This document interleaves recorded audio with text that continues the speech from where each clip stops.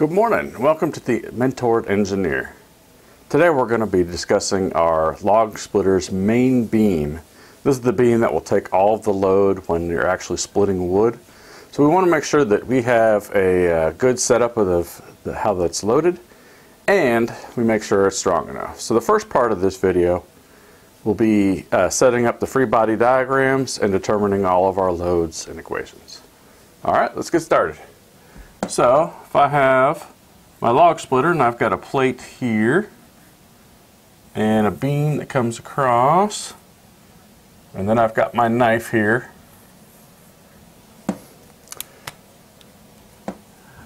then I have my cylinder here that I'll push up against the wall, and it's attached to a plate that is fixed for moving up and down. Alright, so this restraint prevents it from moving up and down. It allows it to go in and out, and it allows it to pivot. Now this plate actually won't pivot because it's attached to the end of the cylinder in a fixed manner, so we'll need to be cautious of that when we're setting up our Freebody diagrams. So here, let's just say we have a unique piece of wood and it's cut in such a way that it's offset, it's not perpendicular cuts. Alright, and it hits the top of the knife blade and the bottom of the cylinder. And this actually will be a fairly common occurrence where the ends aren't exactly perpendicular. We need to make sure that we're taking account of that. Alright, so what happens here is this log becomes essentially a two-force member. If you think like a rope, that's a two-force member because it can only pull along its axis. So our log can only be split across from those two with a force through those 2 points. All right, now let's start looking at what's going on here. We have a force of a cylinder here, and that's pushing there and pushing back here, and we have an angle, and we could easily calculate or measure that angle. Alright, but I'm going to call this force C, and this one force D. Alright, the magnitudes of those are going to be FC equals F cylinder over the cosine of theta, and FD is going to equal F cylinder times the tangent of theta. And that we should get just from basic geometry. So you can go in and just sum your forces at that point and get that. Alright, now let's look at what else is going on here in a Freebody diagram. So we're just going to include our log splitter. We're not going to include the cylinder or the log this time. Now we're going to just start putting in some forces here. So we got our force here. We have our force of the cylinder there. As a result, we have the force D, I use lowercase d, up. We will have the force of our cylinder here. Alright, is that it? Actually, there's one more. Right here, we have something interesting going on.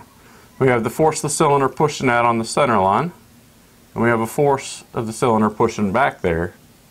And basically, we have a distance there, I'm going to call it B, that we're creating a couple. All right, so we actually have a moment here, and I'm going to call this the offset moment. All right, and that's just going to equal force of the cylinder. I'm sorry, I drew the sign of that wrong. It's going to be going this way times B. All right. if we wanted to look at that, it would be force of the cylinder, and then force of the cylinder, and this would be the dimension B. All right, so that's how we could draw it here as well. So these two separated by B equals this. All right, so next I got to specify what I want to look at. And I can see from this that I've done similar things enough time that no matter how long this beam is, the load on it will not change because the forces are because of an eccentricity. All right, this one, however, does change by the load. So if I multiply that times this length, I get a moment, and the moment is smaller if I look here and bigger if I look back here. Since our log splitter is essentially a uniform cross section, I want to look right here, right before it goes into the knife blade, and I'm going to call that section AA. Alright, so I'm going to specify a couple dimensions here. Here's L, and I'm going to specify between the center line of the cylinder and the centroid of my beam, distance E, the eccentricity. Alright, and from this I can start writing some equations. Alright, now I'm going to sum forces and sum the moments, but I'm going to do it looking this way only and just saying this is a fixed beam right here and ignoring everything on this side. Okay, so when I do that, sum of the forces on the X, and that equals, I've got 1, 2, 3. Alright, but this one cancels out that one, so we'll just have force of the cylinder moving in the X direction. Alright, in the Y direction, I have the force down. Oh, and I didn't specify my coordinate system. So just to make everything turn out positive, I'm going to say that's X and that's Y. Alright, I like to keep my forces, my resultant forces positive. So if you can easily see that having a certain coordinate system will give you that, go ahead and set it up like that. Alright, and then my moment, I'm going to call it my moment at A, and that's going to equal, alright, and got force of the cylinder times E. Alright, and I can recognize this as a couple, and that'll be minus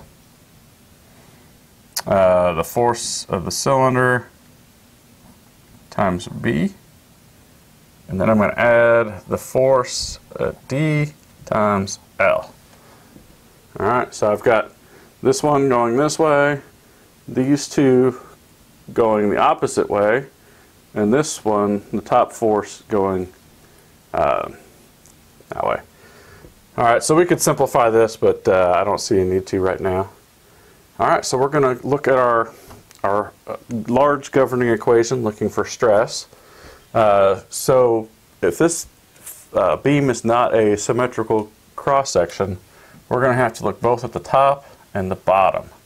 Alright, so our normal stress is going to be defined as moment at A times C over I. And since the top part is tension and the bottom part is compression, we're going to have to look at both the plus and the minus there. Alright, we're also going to have to add in the axial component, which is the force of the cylinder divided by the area. Okay, so that's our governing normal stress equation. We'll have to look at two cases of it to make sure that we have the worst case. Our shear stress, and this is going to be a very small component because it is just a small shear force. We're probably looking at 1 to 2,000 pounds over a fairly large area, so we're probably only going to end up with 200 to 300 psi. But we'll calculate it anyway. Alright, so that's going to be the force that's downward times the area, or divided by the area, sorry. Alright, and that's going to give us our two basic equations. that we will need to figure out the stress at those points.